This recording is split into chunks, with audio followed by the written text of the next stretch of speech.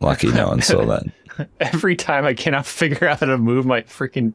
Oh, maybe I have to resize the screen. Still warm over there? Yeah, it's Looks supposed to be like 91, but it's been cooler. So that's 33. It's warm enough.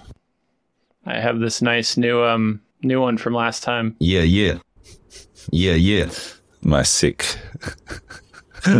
voice. Yeah, excellent. Yeah. You sound like you're kind of like a hype man from like a rap group. Yeah. Yeah. What do you mean? You don't know? You don't know? Oh, daddy. The remix is coming. Happy Friday. Happy Friday. How was your travels? Yeah, they're pretty good. Yeah. Good. I got some of that sacred plane time in. Ooh. Got some flight Creative ideas? aeroplane time. Yeah. And our travels were good. The kind of trip that I shouldn't do but wanted to do and had committed to like probably 2 years ago and then completely forgotten about. Whoa. The job was so massively delayed on site with COVID and flooding. It was in Queensland, in Brisbane. They had big floods a couple of years ago. And so it was the new science wing of a big, expensive, fancy school, private school. That looks cool. Crazy space, just silly money. Like, I don't know how much they would have spent on that building. But anyway, pretty impressive space to work in. How long did it take you to get there? What's the flight time? It's like two hours and a bit. It's so... It looks like it's like infinite amount of time, but that's like how long it takes me to get to bottom California. Yeah. Are you looking at a map? It just looks so much farther. Probably that weird projection problem of maps that like... Yeah. It looks far, but it's really not that bad. So yeah, it was one of those things where when I quoted the job, it's for a client who we do a lot of work for, like a lot. And we're also friends. And like when I quoted the job, he was like, oh, I think this one's probably one I'll go to Brisbane for to help install. And I was like, yeah, that sounds fun. 2 years ago. And it was fun, but it's not something I particularly had time for this week, but made it work. And yeah, it was fun. It was good. All went pretty well, except for the box of LEDs that was still in the workshop that we needed. Oh, at your shop. Yeah. And the workshop had been checked last week, but they were not uncovered because this thing shipped like 3 months ago. It's been sitting in a crate in this building site for 3 months, so easy to miss those little things. It made me want a few things. It made me want a good bill of materials function in Fusion for counting stuff. Do you have any tricks up your sleeve for stuff like that? Oh boy, there's a person that was pretty active on the Autodesk Slack. I don't remember their name, but they were making an add-in for Fusion called Bomber, BOMMER. It looks like it might be called getbomber.com. It's a paid thing, I think. Maybe not. But it's something. Cool. ChatGPT write you a little plugin for it. It's not a silly idea. Yeah. Something we run into semi-regularly. Where, Josh has detailed a job and then we have to like manually count even just the hardware, like how many hinges are in this job? How many drawer runners? Right. That's tricky. You'll have to get Revit for that, I think. No thanks. I've seen how it runs. It's so slow. I haven't seen how it runs, but every time I get a Revit file from someone, I'm like, what? How is this Autodesk? Yeah, it's amazing how different software can be. I mean, it's good for what it does, but it's not something I want to use often. Oh, I'm sure it's wonderful for what it does. Yeah. Yeah. How are you going? What's happening? So we've been migrating like crazy, all types of things. Part of hiring help with like operation stuff was I had all these back projects of like, we wanted to move our Shopify or our Squarespace to Shopify. We wanted to change where our courses were at. So we have that up now. We wanted to change away from MailChimp to now we've been using Flowdesk, which has been great since you started using it. There's a couple things it's missing that's kind of odd, but like it's just such a better experience, like for the most part. Like it doesn't integrate as well with Shopify. There was some kind of cool stuff you could do before where it would like link in products inside of MailChimp pretty easily. Oh, wow. Kind of like build them for you with API features. But I mean, I got some kind of weird because I signed up off of your referral. When I went to pay for it, like we made a whole draft email and we are going to send our first email with it. And it was like, all right, now pay for it. And I was like, oh, Sly, you didn't say anything about that until the end. And I was like, I was ready to pay for it anyway, but I was just like, let's get a trial out of this. And it's supposed to be $38 a month or something. Yeah. And then we got a 50% off discount for a year because of your sign up link. So it's $17 a month for a year. Great. For unlimited like subscribers and sends. So it's been good, but it's as I jokingly put on our notes here, it's been interesting how much effort you have to put in to migrate things responsibly, like ethically. I see what you mean. Pretty challenging to like not just like dump all your certain type of list, right? Like MailChimp will give you who's subscribed or unsubscribed. And like, I think if you were just like really wanting to do it quickly on some of these things, like moving away from our old course platform to the new one, like it doesn't export very cleanly. So I basically can just like import everybody again, even if they never wanted to hear from us. Right. Like, it's tricky trying to retain certain functionality of like segmentation before to the new one. It's different. Right. It's a lot of thinking and planning and but we're making good progress on it. It feels nice to be in new systems that are kind of clean and don't have detritus and of years of use. What's your 2 cents on the sort of interface of Flowdesk for building emails? It's good. It's very simplistic, which I like. It's missing you can't like write your own HTML code. You can't do headers unless you make a separate text block. I don't know, not to get into all the nuances, but like... just your sort of overall, because I've never used anything else. This was my first experience of any EDM builder. Not EDM, EDM, electronic direct mail. Like I was saying, I think, the power of MailChimp is it's been there and the leader for so long of kind of our like startup-y kind of companies. Like if you were a bigger company, you probably used something before that was around for it. But like, with Shopify integrated, I could, for example, I could email a group of customers and it would theoretically know what all they've purchased and then only show them products that they haven't bought, for example, or that it's suggesting to them. Okay.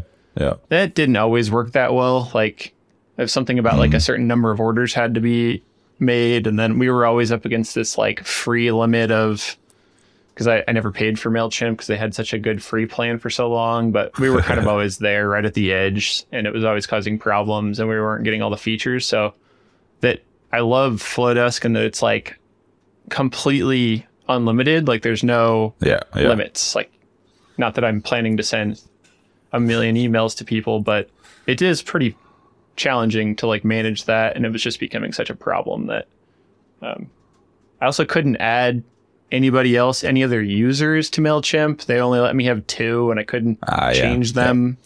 It's just stupid stuff. So it's just nice now that there's like a team sense to like working on these things that I'm not the only one doing all that. So sick. Nice Good. one. I like it. Ooh. I wouldn't have paid for it if I didn't think it was pretty good, I think. No, yeah. Yeah, nice.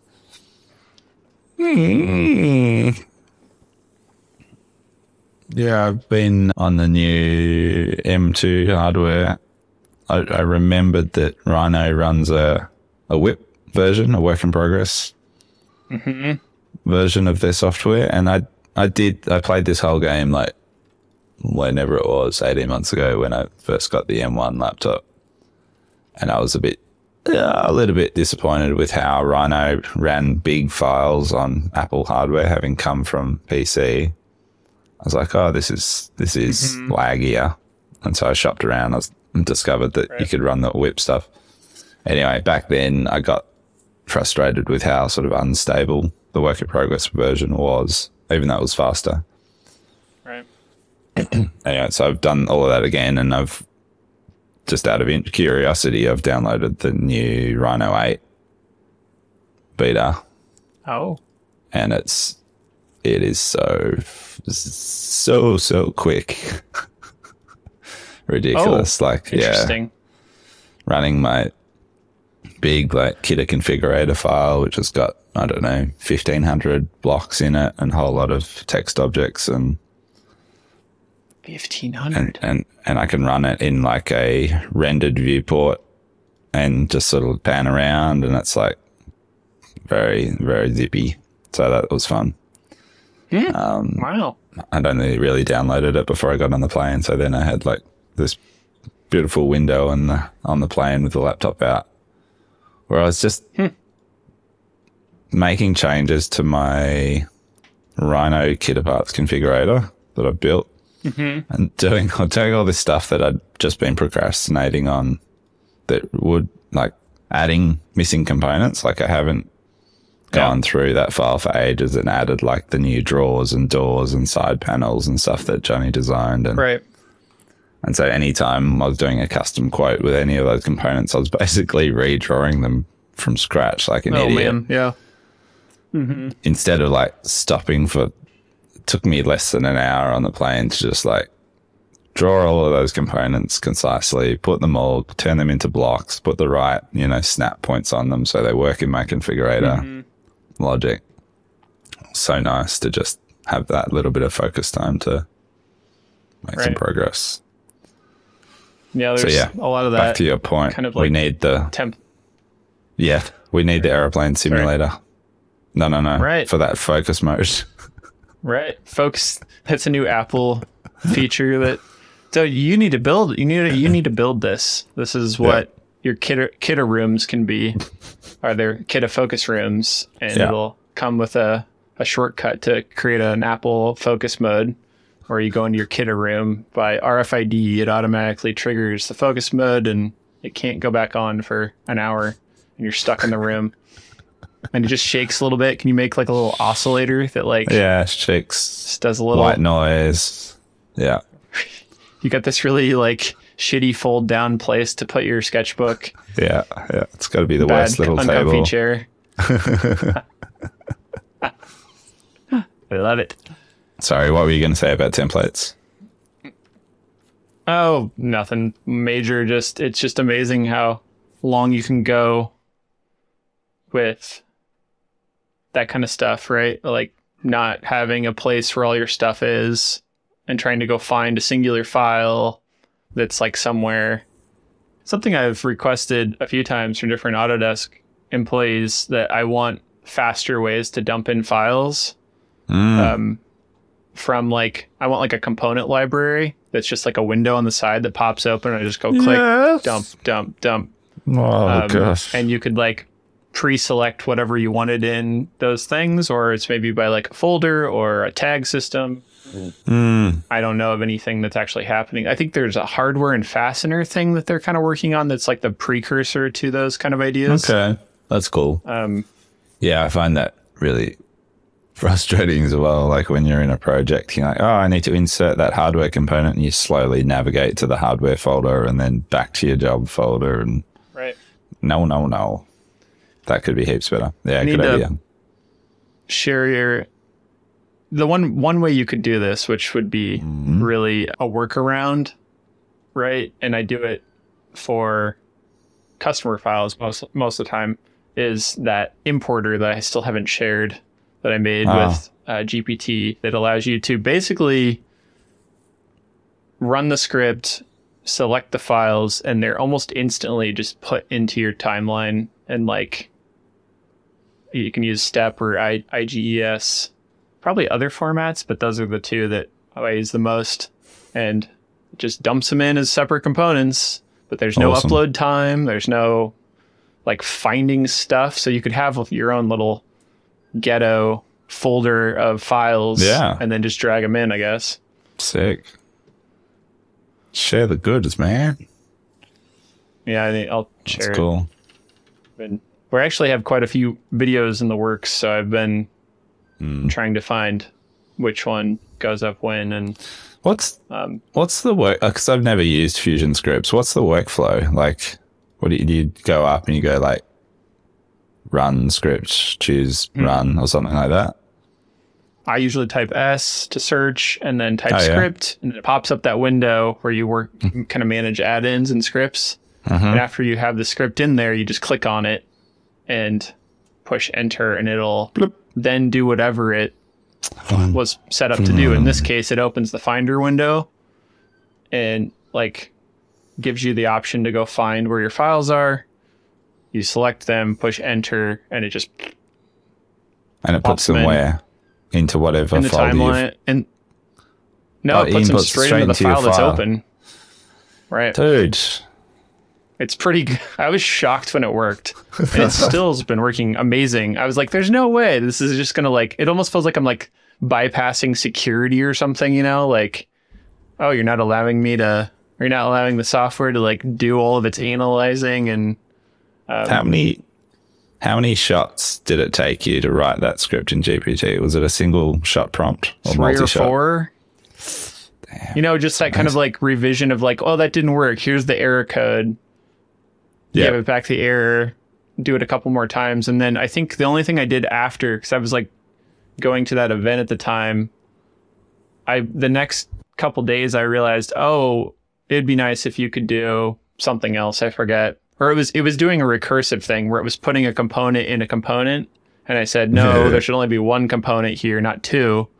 I literally plain text told it that back in that thread. It updated it and it was fine. So it's kind of cool. Something that Rob, I think, had mentioned, unrelated, Rob Lockwood, I think it was him, is you can store scripts in a cloud directory, Google Drive, whatever. And so you have like a scripts folder. If when you set them up, if you reference that place, then they'll update as the team. You have to, each computer has to set up its own Fusion setup. I don't know much about add-ins yet, but I think an add-in will give you more of a like, you wouldn't have to go run from the script. You could like click a button up in the timeline or something. Like maybe like a nice, or Nifty Dogbone or something. That's an add-in, right? Right. A nice next step potentially. I am currently taking an online course on Python, so maybe I'll figure some more of this out myself instead of having to ask GPT and have some more stuff to share. But it's been good. Cool. It's been saved me a lot of headache and time. So good. It's really like just, I don't know, it just makes me think about how underutilized these software packages are. Like how we still, like you're digging pretty deep there, but now typically we just like skim the surface of functionality.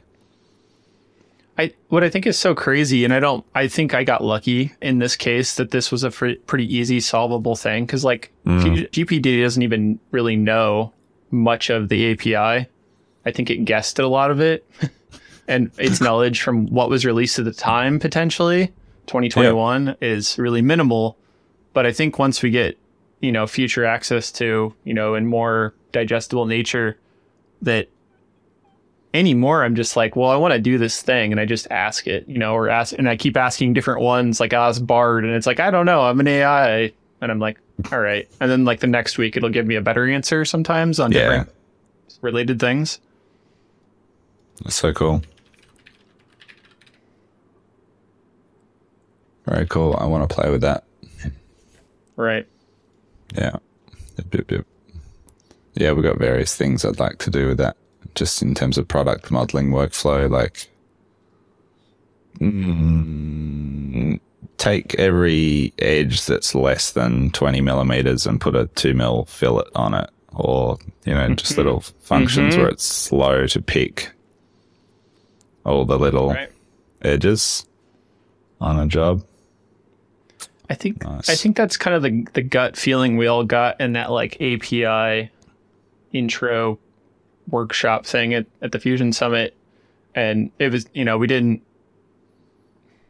don't like get that knowledge of how to do it by watching other people's examples, but they were showing examples of things that were like that, right? It was like, look for all the holes in a model and tell me a list of all the diameters so that I can have a list. Which was, like, that's a thing I really want. I want that list of, like, when I'm quoting a job, how many holes are in all these models and are they matching? So I don't have to go measure each one myself. You can use, like, the manufacturing space to do some of that, but it's not ideal for nested, multi-part setups like that. So there's a lot of that. Like, I want to be able to fill it inside corners, right? Like, by a script, like, instead of having a bunch of sharp corners. I wonder, coming back to the bill of materials idea, whether we could write some simple thing to just be like, how many instances of this Cabineo component are there in this model? I bet you could absolutely do that. Sick. All right. I mean, if it was enough of a thing, like, somebody with real knowledge of scripting could definitely do it for a cost. Yeah. Whether it's you and I with GPT, hopefully soon. Oh, to have more playtime. So yeah, I got off a plane last night and recording with you now, and then I need to go and paint a lot of plywood this weekend because we're just like maxed out here in production. We've had big like shop work, not like a home job. Shop work, yeah. We've had 2 guys on site all of last week, pretty much. A couple of inner town that's 2.5 hour drive away, and installing a big cabinetry job. And we're very short, so I'll be hustling the spray gun this weekend, painting some clear coat. I was going to ask, painting plywood is not a thing I've really done. You're talking about clear finish, not clear finish. Sorry, painting? Yeah. Okay. Yeah. So I was we are still incredibly novice at finishing as expert. I mean, I do it, but it's not a thing I like to charge for. We just don't feel like we're very good at it. So it took us a long time, but we've finally got like a grown up paint, like clear coat solution. Like for years and years we had a really sketch, like when we were in Kensington we had a room that we called our spray booth, but it was just a corner of the shop which had big curtains around it and one fan in the wall to just sort of take out some of the dust, a little bit of the dust, but it was just like a sort of a white room that just got coated in whatever color we were doing at the time. And we were just using those big like house painting guns, which blow through huge amounts of paint, and using a clear coat, which was kind of nice products, but sort of closer to house paint in terms of consistency. So we had to use those big, what are they called? Airless spray systems. And we just used to go through so much product, like buckets and buckets and buckets of bloody clear coat. So it's interesting. Anyway, a couple of years ago, we finally like reached out to a rep of a proper looking finishing company, and we're like, this is what we make. What products can you recommend? We want water-based. Anyway, finally got onto this system, which is called Mirrortone, Mirrortech, blah, blah, blah. And it's a two product system. So you spray like a grain sealer first as the first coat. And it's just it wets off the grain and lifts the fibers nicely, as all water-based systems tend to do. but because it's not a top coat, it's then it's really easy to sand. So it sands beautifully. And then we do one coat of a top coat typically on most things on top of that. And it's nice. And it just uses, because we can now use a proper like cup, HVLP cup gun, pneumatic cup gun. It's like, it's so much more efficient. Like I think we cut our paint like product usage by like 75% or something, like in terms of how many liters of product we were just like outputting out of the gun. Jeez, it's a lot. It's way less overspray and just, it's a bit slower to apply because it's not spitting out liters of paint per second. Easier to control. Much easier to control. And so cool. Got a job going out next week. Yeah, someday. It's great. Like it is. I really like having finishing in-house, but it is kind of its own profession, really. Like I can see why some shops just send it out. Completely outsource it. I mean, we have a hard, we've just made another effort of trying to find finishers to work with, and it's still, I don't know.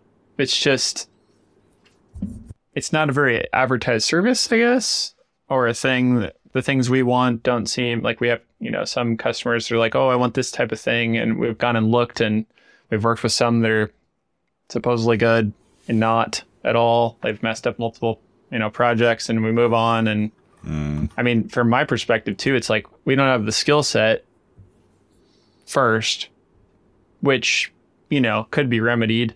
But the space requirements for it are just like, when we were thinking about moving into this space, at one point I was like, oh, maybe we could make like a drop down, like curtain situation, like a shower space with filtration of some sort. And it just is largely improbable based, now based on what we have set up. So maybe if I didn't bring in the mill, that would have been, possible, but I'd take a mill over a finish booth any day. So I don't know. Yeah, really. Absolutely.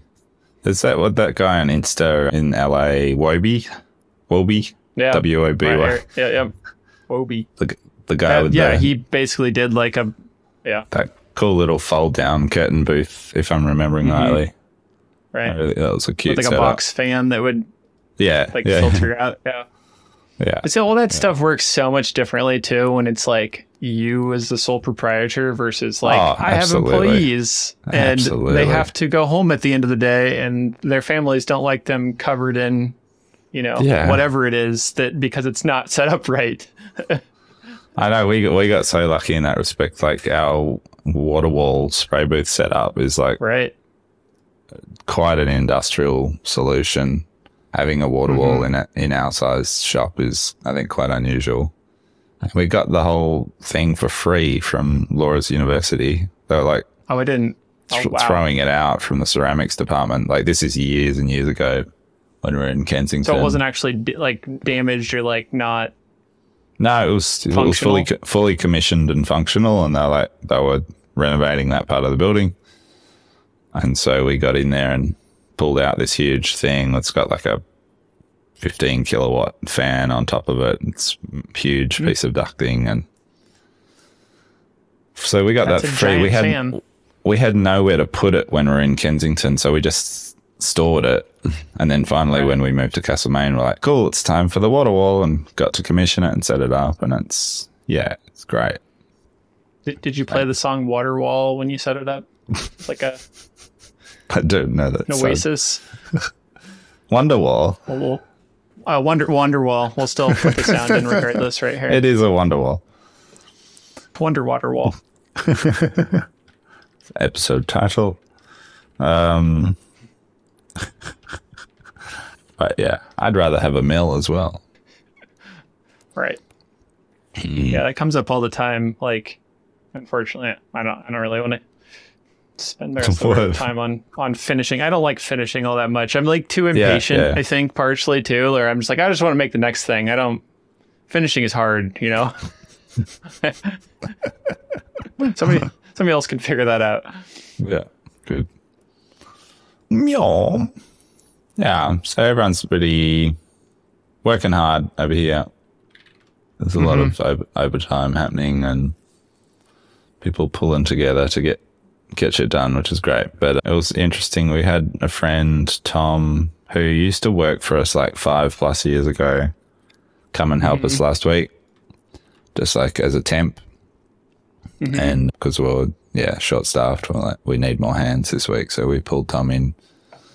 He gratefully came and worked for us for the week, but it was really interesting having someone in the shop who hasn't worked for us for 5+ years to kind of, it was an interesting mirror for me of like, what are we still doing that we did 5 years ago, and how far have we come? Like, we've really progressed in a lot of ways, but in other ways it's like, oh, we're still doing that. Gosh, okay. Yeah. And then we had a really nice mostly good. Yeah, and look, it was mostly good, and it was a nice sort of reflection point. And Tom's got a beautifully analytical brain, so having him back in our space was nice to just sort of see what he thought of what we're doing now and how things had shifted and stuff.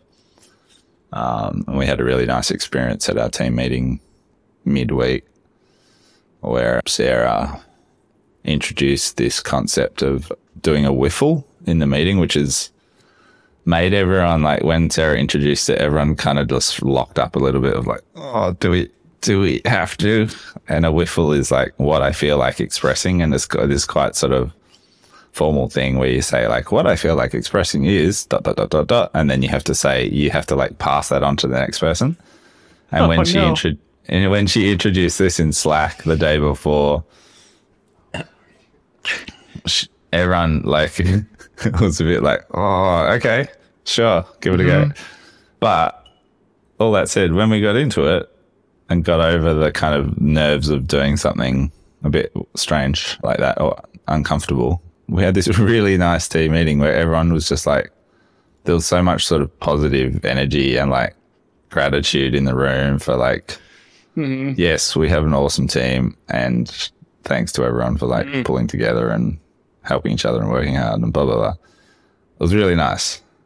It was awkward, but it was really nice. And I think we'll probably do it again. So everybody was just whiffling everywhere. Yeah. I can understand it, but the whole time you described that, I was cringing. I know. Like, yeah. It makes, I'm all about appreciative things, but it's like,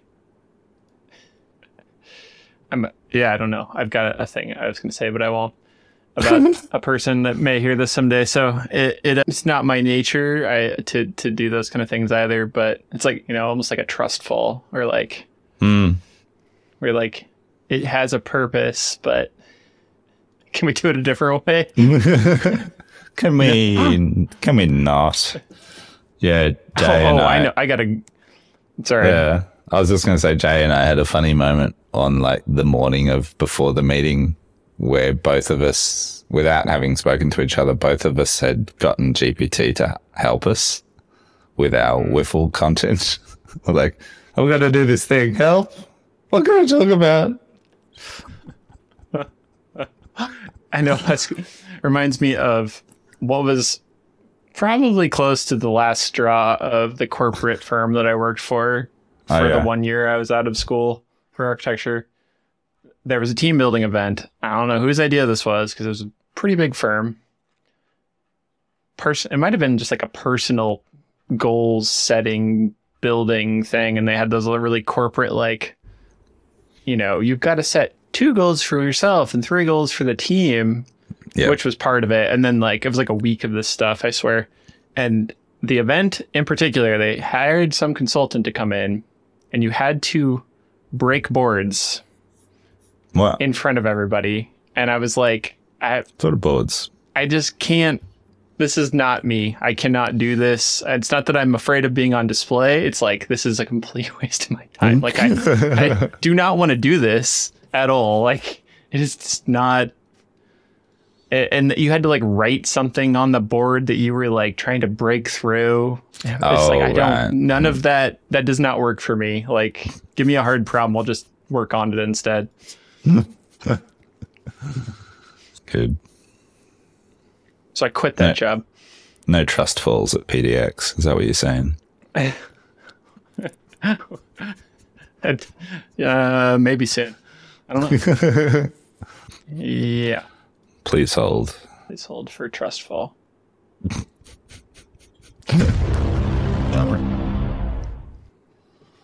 Well, that's the end of my story. Sorry, I wasn't meaning to crap on your wiffle idea. Maybe I'll look into it. Oh, what came up? No, please do. Like that's why I brought it up, because it was exceptionally awkward, the idea of it.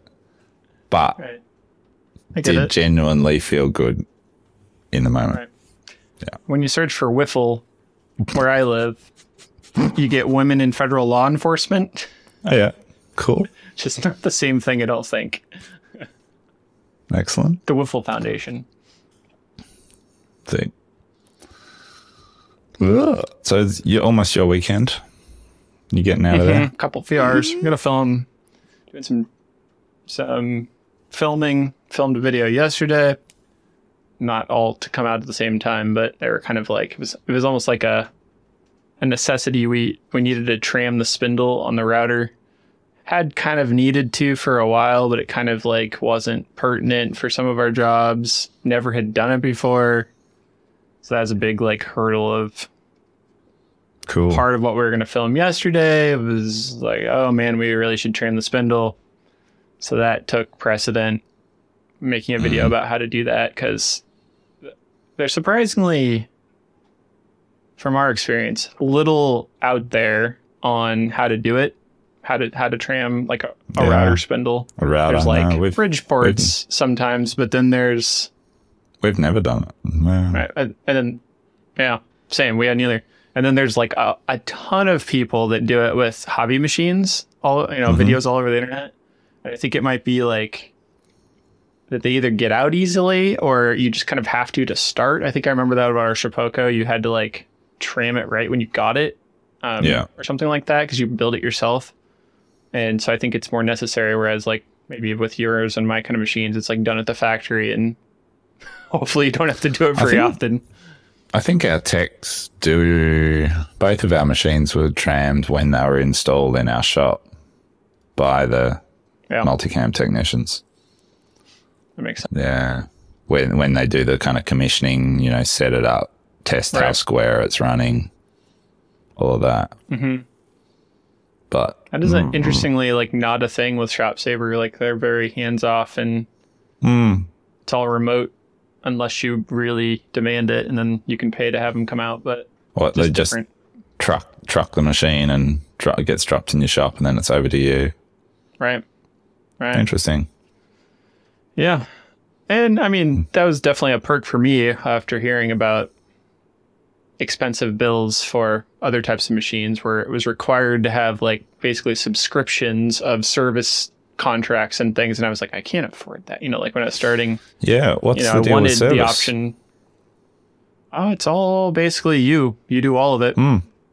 And do you do it? Honestly, it's been good. Like I'd say the biggest downfall I've had in that regard is they don't do a good job of making service.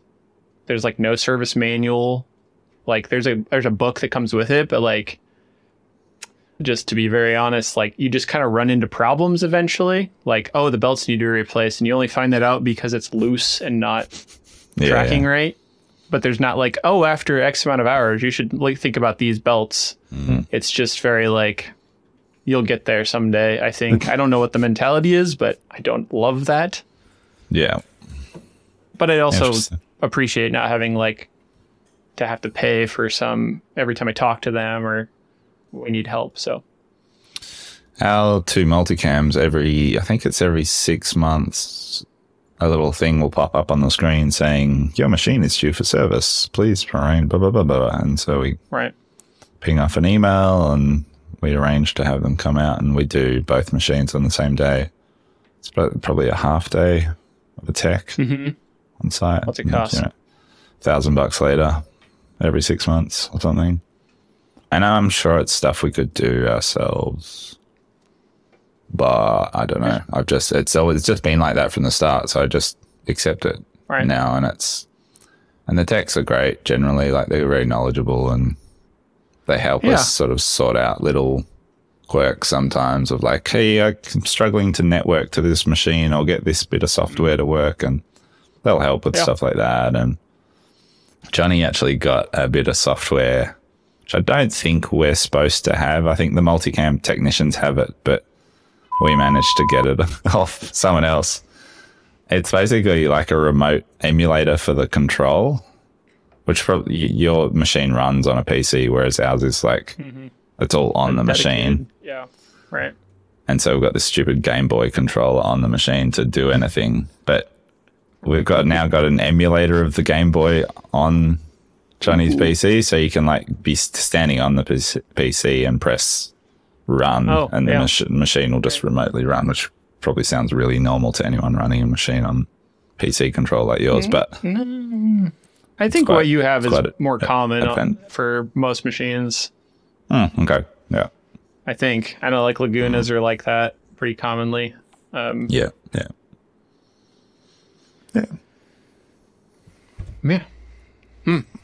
Cool, man. We talked about CNCs a little bit. That's good. Yeah.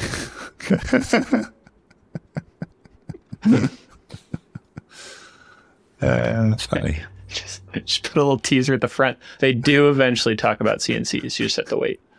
Yeah. Just wait until the end of the episode. Well, we are limited by our... Ooh, we're both... That's good. Both typing in the same spot. It's pretty live. It's faster than our audio is. Goodbye. See ya. Thanks. See ya. Have a good weekend. Good to see you. Bye. Ciao. Bye.